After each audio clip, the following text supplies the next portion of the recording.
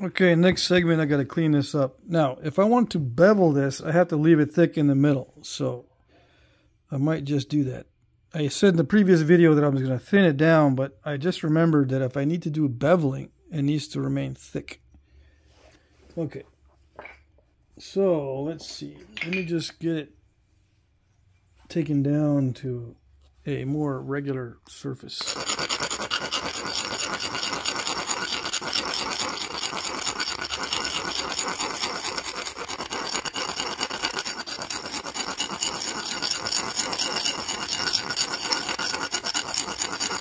Now this is 3/8 inch steel.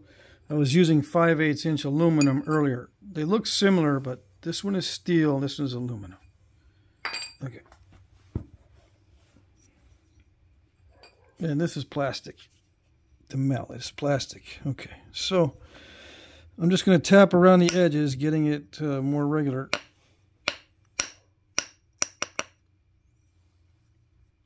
You'll see. It'll be less lumpy, less zigzaggy when I'm done.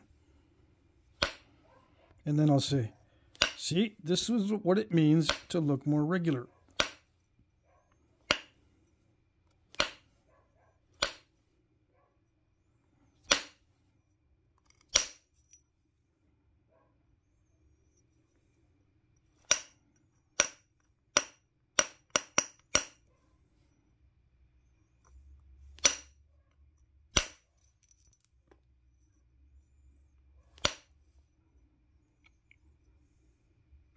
Now there's a slight danger of installing cracks at this stage.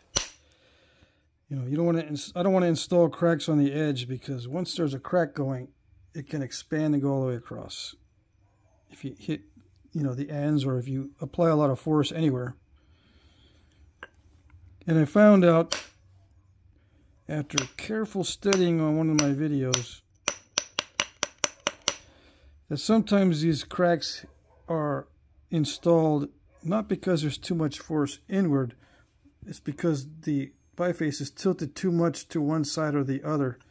So instead of scooping out like this, it scoops out at an angle like that, and it looks like a radial crack, but it's actually part of a scoop out that has escaped off the bottom and worked its way into the top. Instead of scooping out only the bottom, if I have it twisted or tilted, it'll start to scoop, but then the edge will sneak up onto the surface on this side. And it'll look like a radial crack, but it's not. It's a skewed scoop. How's that for a flint-knapping term?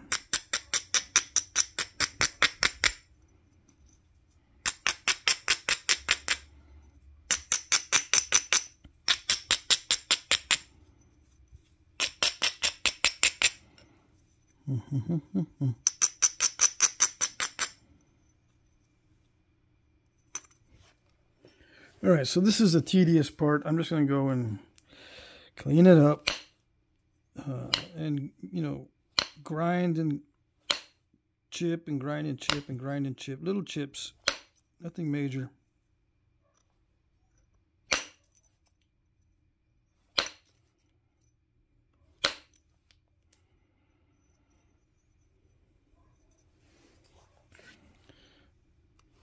Just making it look neater. I'm trying not to take too much off the sides, but we'll see. See, I was looking at what points in Texas have beveling, and I don't think there's many that have barbs and beveling. Most of the beveling occurs on points that don't have barbs.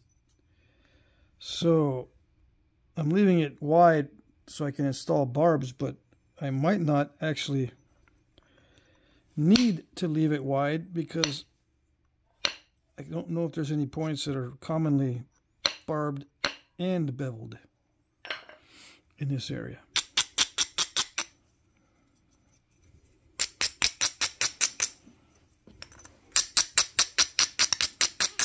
But I can always do it anyway.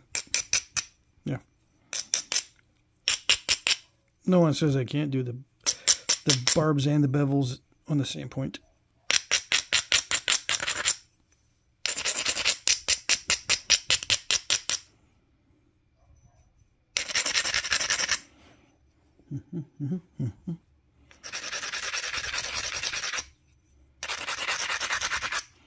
So the tip is rather wonky, yes, because I left it for last. So I'll be working on this tip for a little while. I might zone out just so I don't break it, because the tips usually give me trouble because I don't know how to work them that well. I tend to use less energy than I need because I don't want to snap the tip off. But then I run into problems with step fractures like that on this side. But I think I'd rather have a step fracture than a broken tip. Step fractures like that too, because I'm using less than optimal force. I'm backing off a little bit.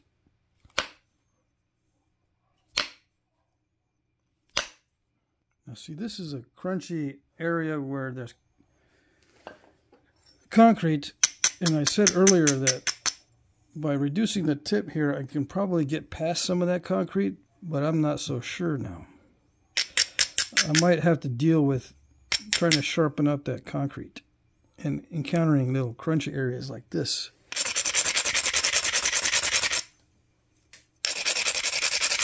And again, if I want to bevel it, I can't thin it down too much. It's got to remain thick so that you can see the bevels. Of course, they didn't make them that way in the past. They didn't make it so that you could, see the bevels. They just made the point, and then the bevels are incidental because that's the way they resharpened it. I'm focusing on maintaining the thickness because I want to make it look like it started out pretty wide and then they beveled it to resharpen it. If it's really wide, it's going to be thick in the middle just because of the width-to-thickness ratio thing. But I started out with a relatively small piece, so I had to make it look like I started with a big piece. And the way to do that is to keep it thick so that when I do put the bevels in, it looks like it started out as a thick, big piece. All right.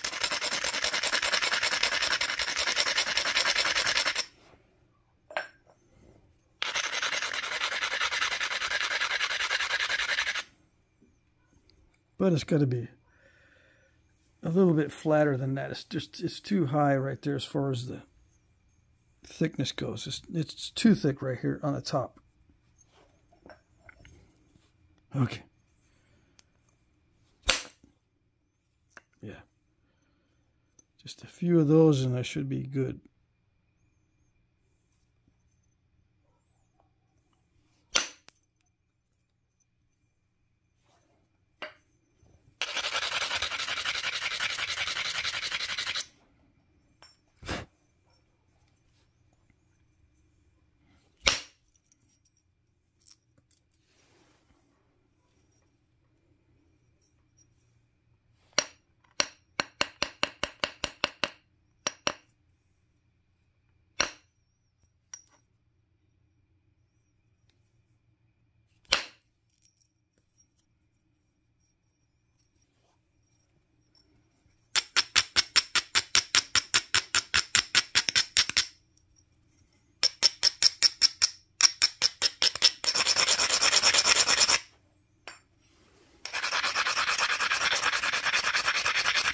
Yeah, people keep asking me about grits. What's the grit on these abraders? And I just told him, the last guy that asked me, I just told him, I don't know. Whatever's on the shelf at Harbor Freight or Lowe's, that's all I get. They only usually have one choice. And I don't know the grit, so I just pick it up and use it. Whatever's on the shelf. Ooh, that almost got that. Dang it. Let's see.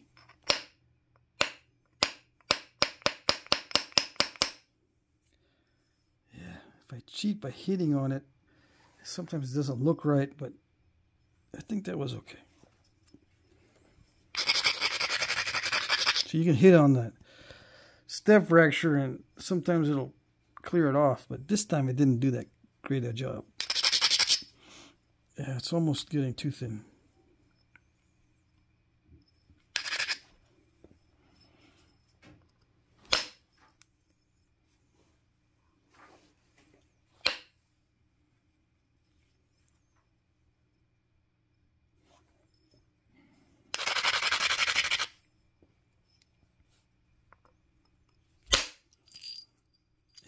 Steel does not mess around. Look at that.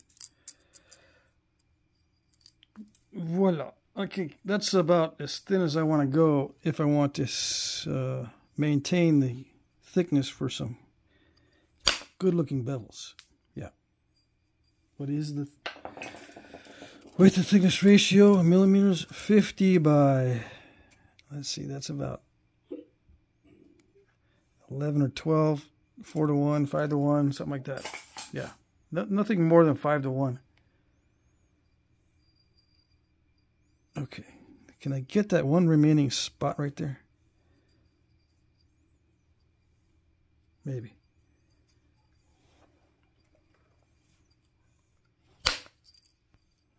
Ooh, that almost reached. Why do I want to come in from that side? Because this side is more concrete-y than that side. Almost got it to go. Let's see. Let's try this one over here.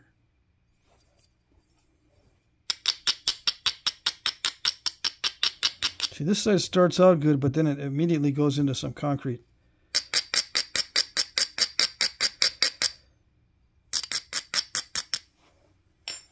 So I don't know. We'll see.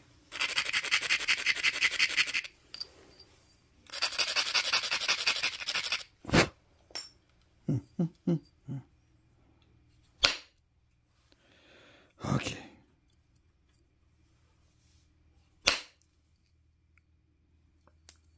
I think you did it.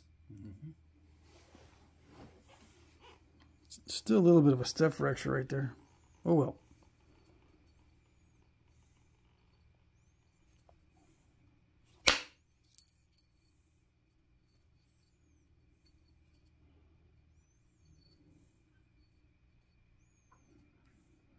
Okay, so the blade looks okay, except for one spot.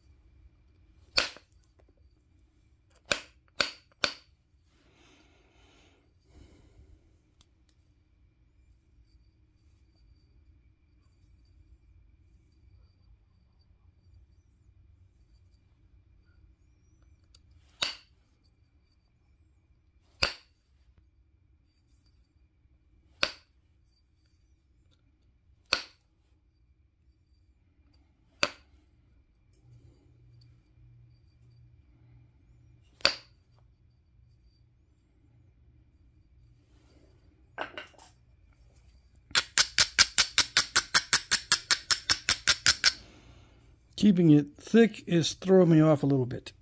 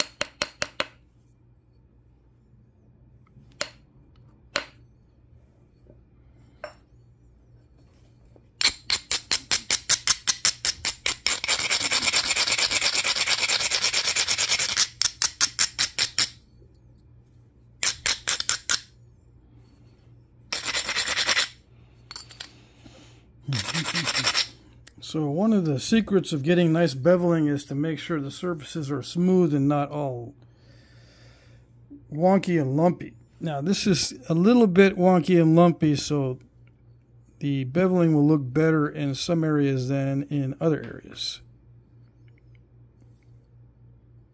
Yeah. All right.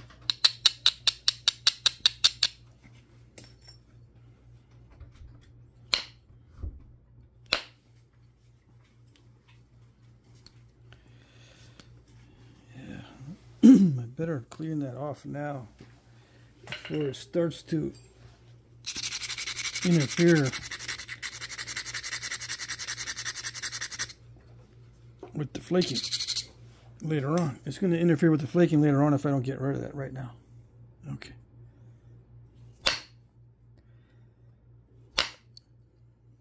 Let's see. Okay.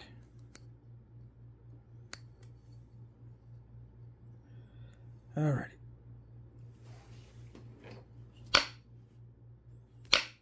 Come on.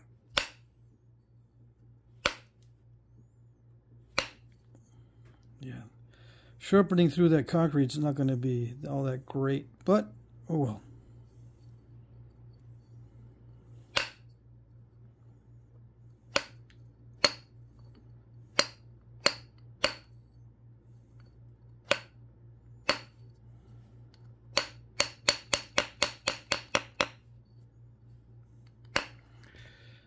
I saw a point recently in the Overstreet guide. It's a San something, San Gabriel or San, I don't know. Anyway, it has deep notches and it has this general shape. And I don't know if it has beveling on it, but I'm going to put beveling in it. All this time for setting it up for some beveling, and it might not even look that great.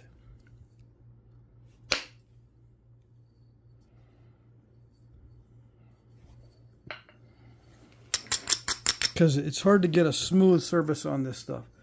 So I'm having to take bold flakes in order to get past the concrete stuff. And when you take bold flakes off, you get dips.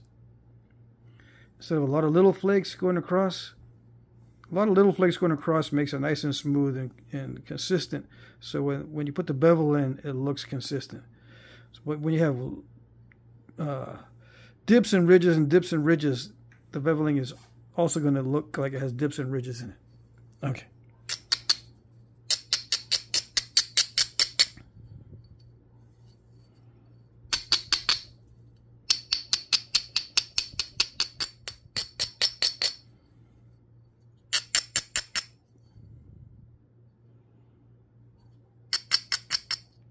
Okay.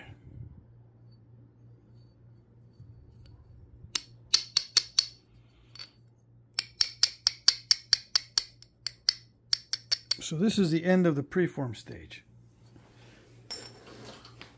Now we're getting into the final finishing. Okay.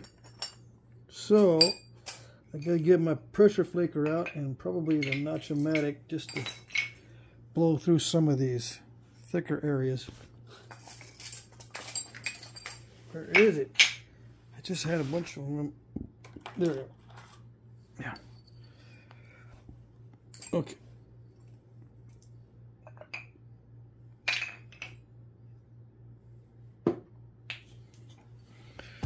All right, let's see how these notches go. Let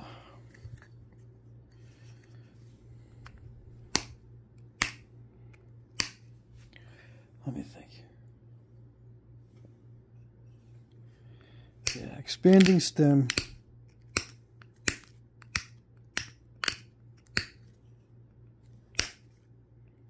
It's got some pretty good barbs on it. I don't remember the name of it. I just remember the picture in the Overstreet guide. It's not in the red Texas book.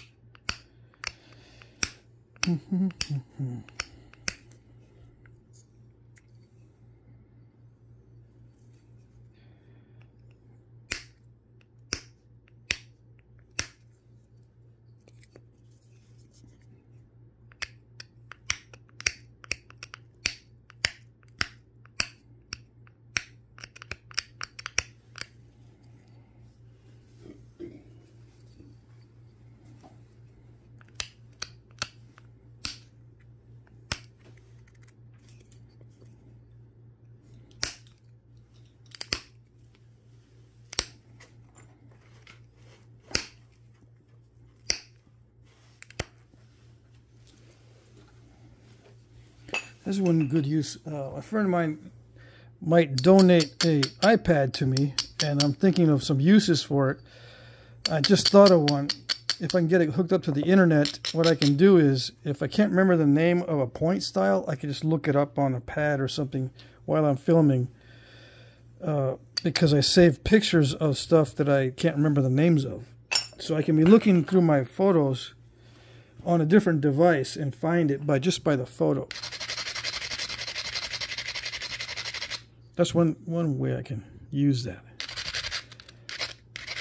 I have a tablet that I can do that with also, but the tablet's so delicate, I don't want to have it around the stones and drop it onto something and break it. Always excuses, I know. Thank you. Doesn't have barbs. Yeah, it's not San Gabriel because it doesn't have barbs or notches, right? Correct. Okay.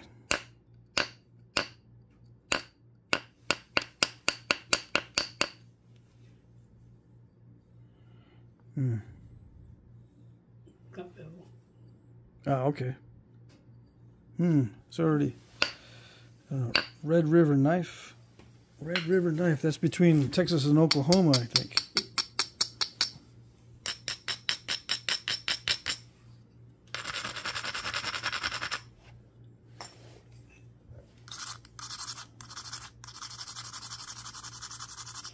Yeah, Red River knife has bevels on it,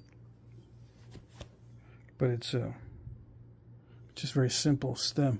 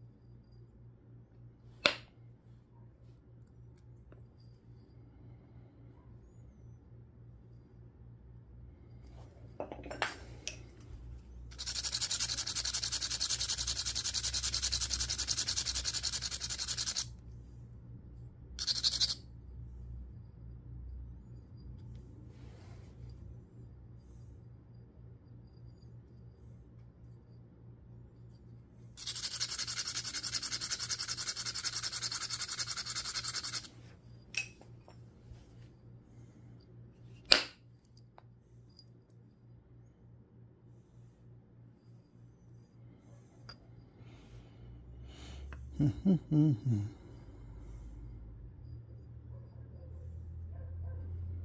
think I can get it thinned down the rest of the way by doing the notching.